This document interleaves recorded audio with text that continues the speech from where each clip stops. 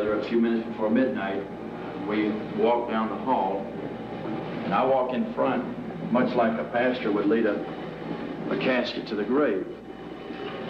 Sometimes I'll read a scripture, sometimes we'll walk in silence. One time we had a hymn playing. At this point, I stop and either shake hands with the condemned man, or I embrace him, or say a prayer to myself for him. And then he goes into the room, I go into the viewing room.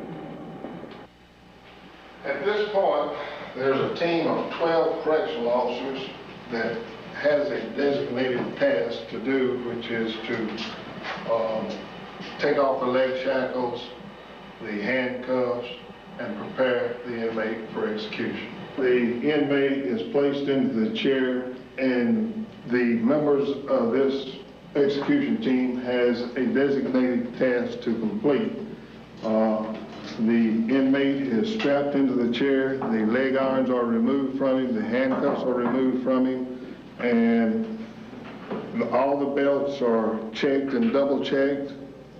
At that time, when everything seems to be in working order, all the correctional officers leave except 2. At this time I walk in and read the death warrant to the inmate. Once the death warrant is read to him, I ask him if he has any last statement. The last one was that he held no ill feelings towards me or any of the staff. He stated that he knew God, had found God, and knew God would protect him. At that time, I leave the room, I walk next door,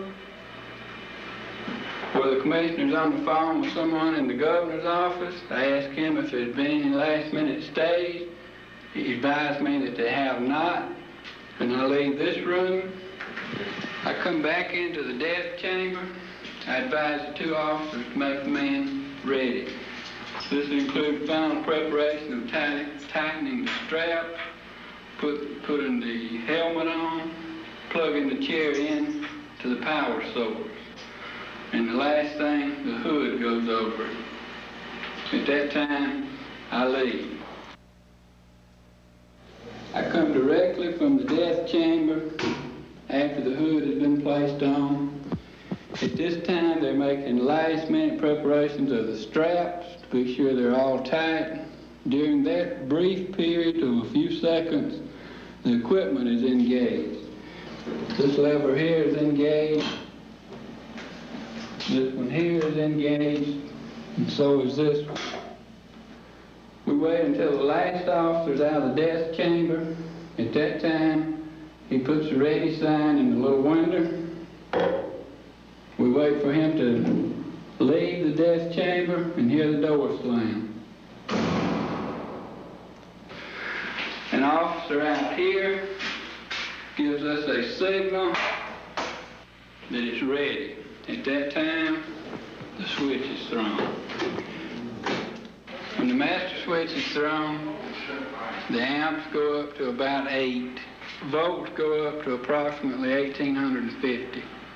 There's 2 surges once the switch is thrown. They're approximately 34 seconds each. They're automatic. After the second one, the machine shuts itself down.